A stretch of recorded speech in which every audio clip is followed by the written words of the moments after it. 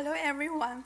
In summer of 2012, I was sitting in the examination room, just as those students in the picture to attended the National College Entrance Examination, also called Gaokao. That day was a very important day for my family. My parents stood outside our school gate and waited for me to finish the exam. They were putting their hopes on me. They hoped I can enter a great university. They hoped I can find a great job. In China, Gaokao is widely considered to be the most important exam, which can make or break a young person's future. That's why many Chinese students, they are studying so hard to attend the Gaokao. According to the research, with 9.4 million of Chinese students taking annual national college entrance examination, but only 3.7 million of those students will eventually enroll undergraduate examinations, which means they will have a chance getting into the university. The bridge to university leads a narrow path for more. In fact, Gaokao is emblematic of Chinese education system as a whole. Under this exam-oriented system, the cramming method of teaching has provided in school, but the cramming method of teaching is criticized and accused continuously.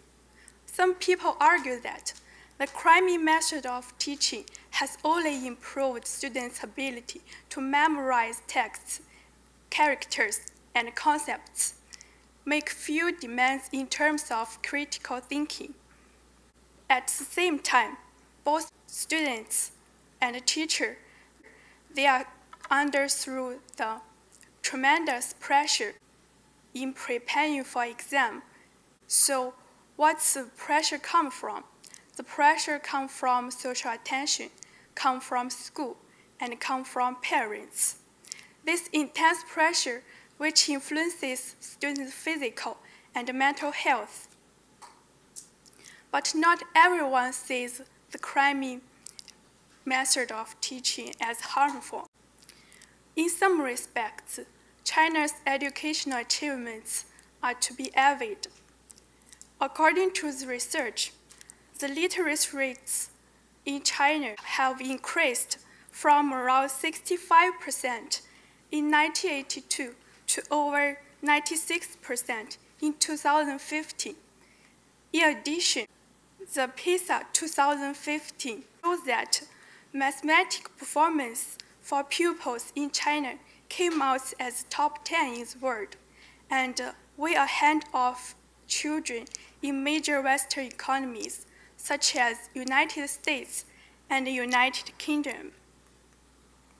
So, as an educator, we should pay more attention to the teenager overall humanitarian development, which is only possible when the key premise of performing is opening up the education system. At the same time, the Ministry of Education is fully aware of this and has pursued reforms for many years. The recent reform includes school use new criteria to evaluate students. This measure is aimed at the exam-oriented system. However, China still has a long way to go before its educational reform reaches satisfactory levels, but I believe that only we abandon the traditional paradigm that peerless education, then our education system will change its unfavorable condition and thrive in the future. Thank you.